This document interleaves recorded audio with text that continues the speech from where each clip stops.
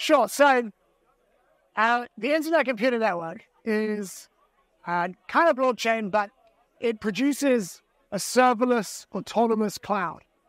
And it's a place where you can use something called canister smart contracts to build something even like a social network that runs online.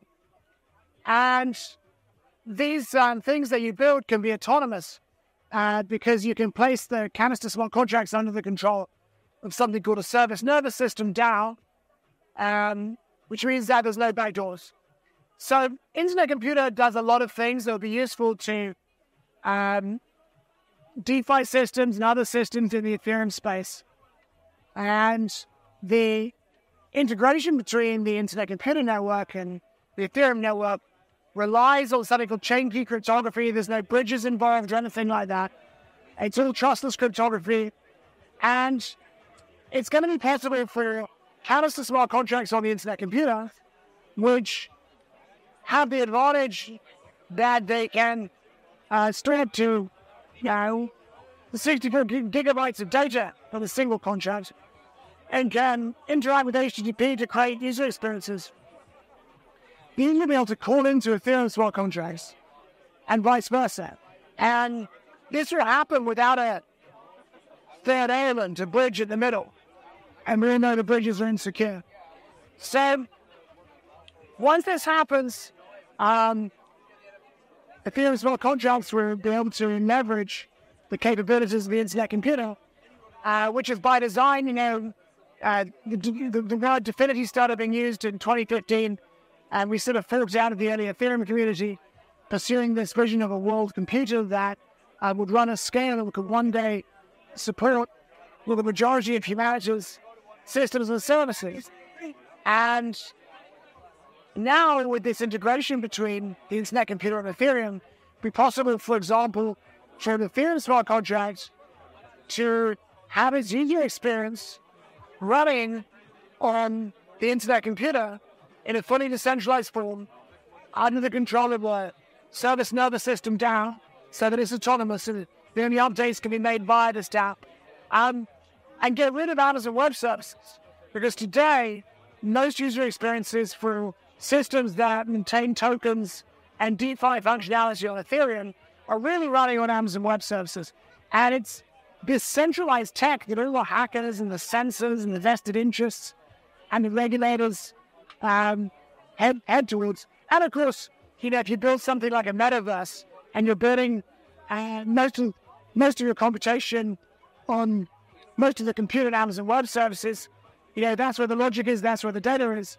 You have to trust the developers, right? Because they got the username and password to the Amazon Web Services account, and they can log in and they can arbitrarily change data and logic. So we want, Ethereum developers to push to the final frontier of decentralization, get rid of that centralized traditional technology, remove that from the mix, replace it with Internet Computer canister smart contracts running under the control of service nervous system DAOs. And once that happens, the user experience can be created by smart contracts on the Internet Computer.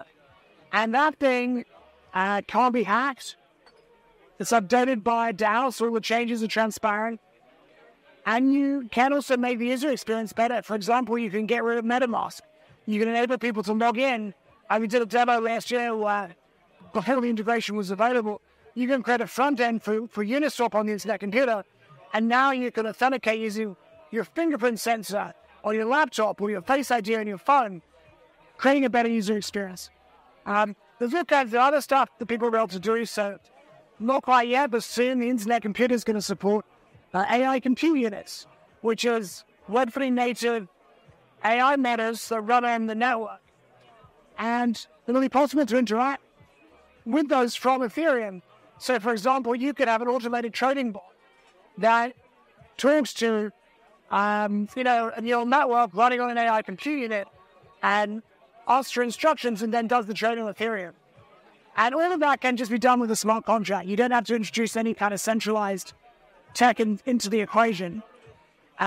Certainly, they're planning on using the Ethereum integration to improve it with the ERC20s into that.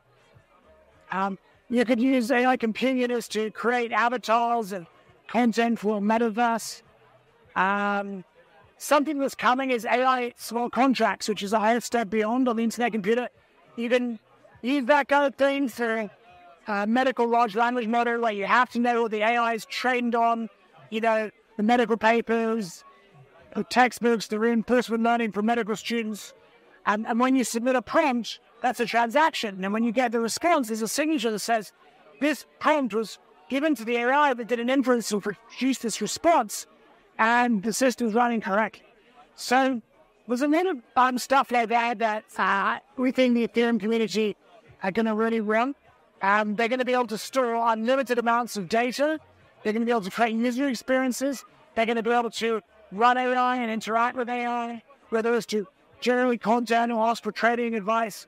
And all of these things are going to be possible without any kind of bridges or weirdness. You're just going to be able to do it from an Ethereum smart contract. So we're very excited, and something that we've been driving towards for a long time with chain key cryptography, this thing where the internet computer can create Ethereum addresses and sign for Ethereum transactions without having a public key, private key pair. That's the innovation with chain key. You have a public key, but there's no private key. The blockchain is the private key. And it's really going to unlock this broader visioning of kind of world computer.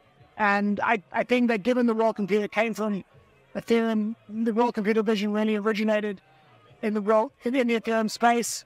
2014, late 2014, early 2015. Something that I really believed in and wanted to take further and enable the world computer that can support all the world systems and services.